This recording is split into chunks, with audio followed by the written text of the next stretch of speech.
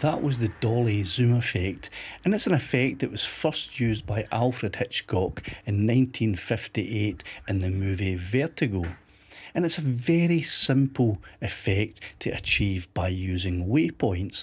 So if you have a Mavic 3, any of the Mavic 3s, a Mini 4 Pro, or an Air 3, and you have DJI Waypoints, you can create that effect using just 2 waypoints and the zoom wheel on your controller.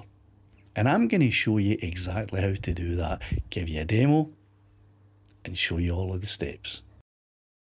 So the first thing to do when you're going to be creating a Dolly Zoom mission using waypoints is to pick your subject.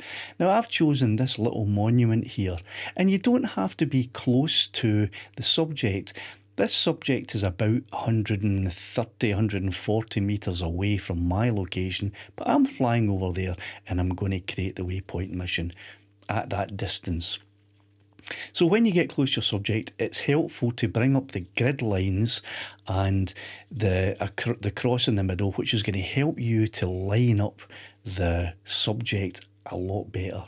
And what you want to do is, first of all, line it up using the crosshair and the lines so that you know the size and the location of the subject. And that's going to become important when you get to waypoint 2.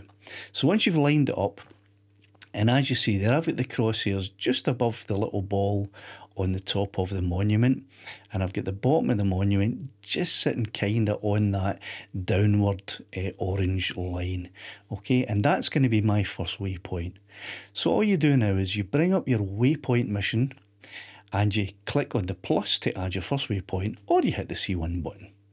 Then move your drone back and use the zoom and zoom in, continuing to move the drone back in a straight line as much as you can. Now if it's windy, it's going to be quite difficult to move directly back, but move back until you have the subject positioned pretty much the same as it was when you were at waypoint 1 and not zoomed in. Now you're going to add this as a second waypoint,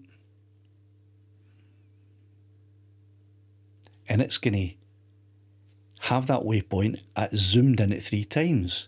Now, after that, you want to pick your global speed. Now, this is a short distance, so I think 4 meters a second is probably going to be right.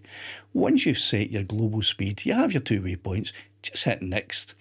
The drone will fly back to waypoint 1, and it will then change the zoom to where you had it set when you clicked to add the first waypoint, and then it will start the mission. There we go, it's flying backwards and it's zooming in. You can see there the zoom is going right out to 3, and there you have the Dolly Zoom Effect.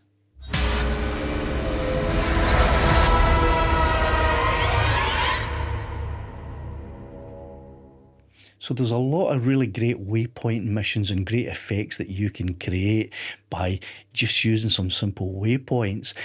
There's another one that I created very recently that shows you how to create a mission that is almost impossible or even impossible to create flying manually. If you'd like to see that, just click right there.